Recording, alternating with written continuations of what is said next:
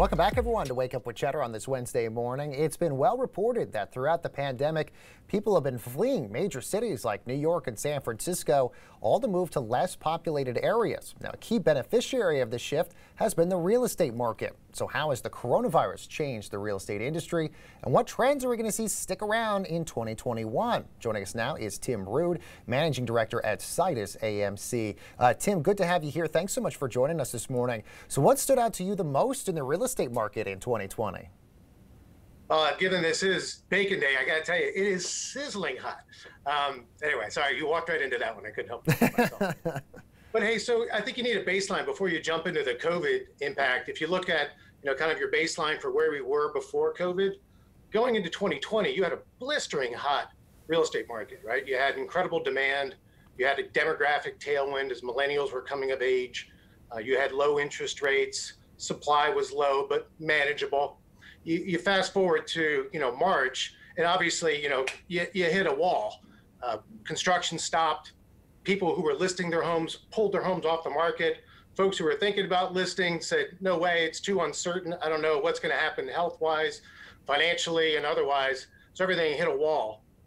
Subsequent to that, COVID has really had three impacts on the housing market. One, it's increased demand. To your point, folks are leaving the cities. It's mostly anecdotally, but there's enough evidence that, you can say it's a trend.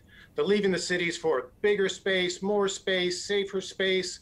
Then you've got interest rates. So part of the federal response to COVID was a heavy duty monetary response that drove interest rates down a full percent. Yeah. On top of that, sorry. Keep going. I was just going to say, those interest rates not going to change whatsoever for many years as a result of that. So do you think that this trend will continue as a result of that, Tim? Well, I think the one other thing I would say is the opposite side of that trade is that supply actually dropped about 35%, right? So that's the market you're dealing with. Interest rates are certainly going to stay low. They might tick up. I mean, you're at 30-year fixed money at 2.5%, 2.75%. Might go as high as 3.25% next year, but certainly not prohibitive. So I think it's certainly going to stay affordable, but you got to remember, while lower interest rates certainly helps from the affordability standpoint, that 1% lower rate that we got in 2020 makes basically your house 13% more affordable, or you can buy a 13% more house, which is darn good because you're having appreciation rates at like 1% a month. So, I mean, that's not sustainable, but you should still have a very healthy market in 2021. Absolutely. And one of the other trends we saw, Tim, was a lot of people leaving big cities, New York, San Francisco, fleeing to the suburbs. We saw Austin, Texas, really a hot spot for a lot of people to move. Are we expecting that to continue in 2021, or are we expecting a lot of those people to come back to these giant urban centers, given the fact that we are going to have a vaccine distributed widely next year? It really depends on the course of the virus.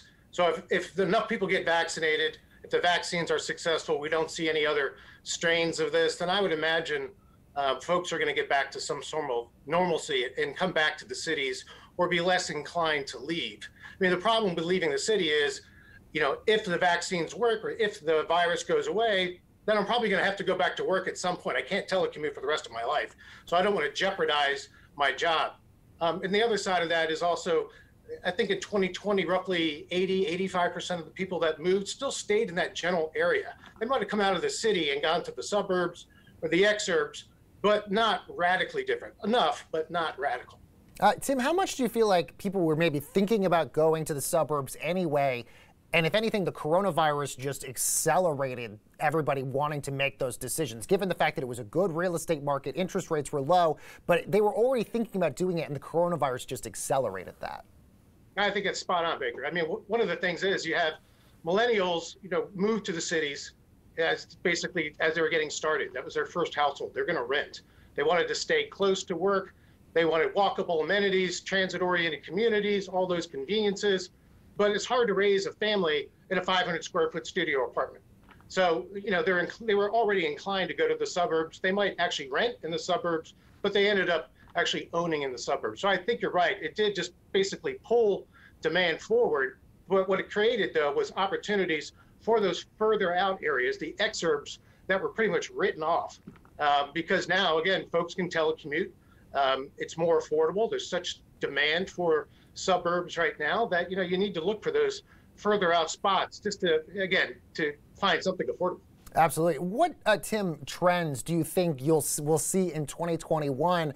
And I ask that because is there going to be an inventory left in 2021 for people to be able to still snatch up a lot of property next year? Yeah, so this is kind of the wild card. If you think about it, one of the things that's contributing to the supply deficit is that you have these foreclosure moratoriums, so you can't foreclose on properties. I think that expires now at the end of January.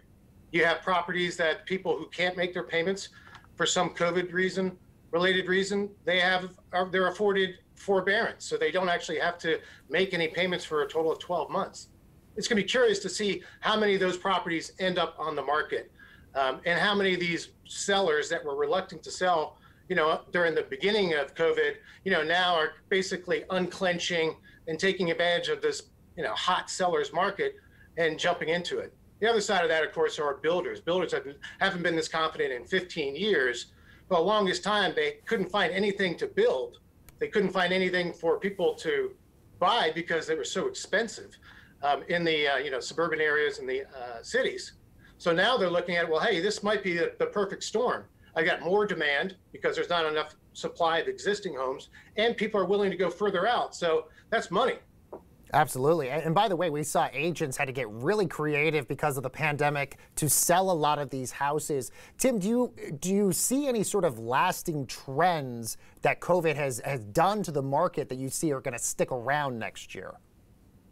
Well, look, I mean, some of the things that facilitated all this sale activity has been all of the online services. So you can do the research for a house online, which a lot of folks did before, but now you can take that research, take it to a virtual tour. You can apply for a mortgage. Heck, you can close on a mortgage and the house all virtually. I don't think that's going to go away.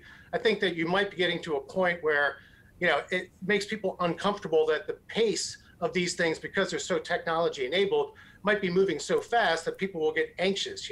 I don't know that I need only 10 days to buy and close on a house. I mean, what if there's buyer's remorse or anything like that, or you find out something's wrong with it, that if you spent more time, with an inspector or an appraiser, you probably would have made a different decision. So I think the technology is still there, the speed is there, and then you're going to see from the origination side, you've had all of this refinance demand, record mortgage activity.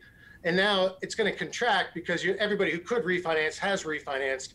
And then you're going to see these lenders have to deal with overcapacity. And I can imagine that they're going to need to do things to bring down that capacity, right size it, get some equilibrium between capacity and demand, and lean into outsourced service providers like Situs AMC. Really great points all around. Tim Rood, Managing Director at Situs AMC. Good to have you here, Tim. Thanks so much for getting up early with us this morning. And speaking of the